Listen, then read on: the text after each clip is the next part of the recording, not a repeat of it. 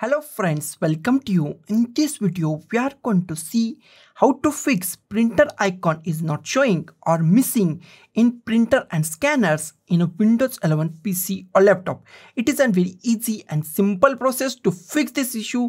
So let's go to our video. First, go to the start and here type services. Type services, click on the services.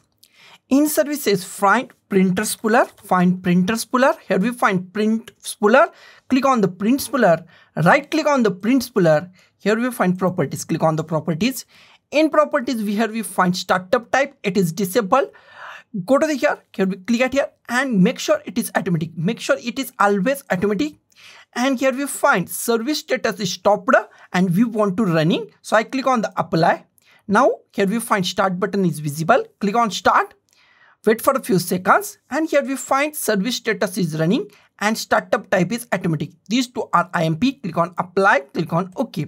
Here we find print spooler. Go to the print spooler, click on the restart. Wait for a few seconds. Here we find print spooler running automatic. Close the services, restart your machine, and I hope your problem is solved. If this is not solve your problem, then your printer driver, update your printer driver. That is the very IMP thing. Make sure update with the latest driver or install latest drivers on your Windows 11 PC or laptop. I give the many videos on the same topic, HP, Epson, Canon. You can find that video on my YouTube channel. Find that YouTube channel, find the latest drivers for your printer and install that latest drivers, and it is also solve your problem. And make sure your printer is running and check your printer is properly working or not.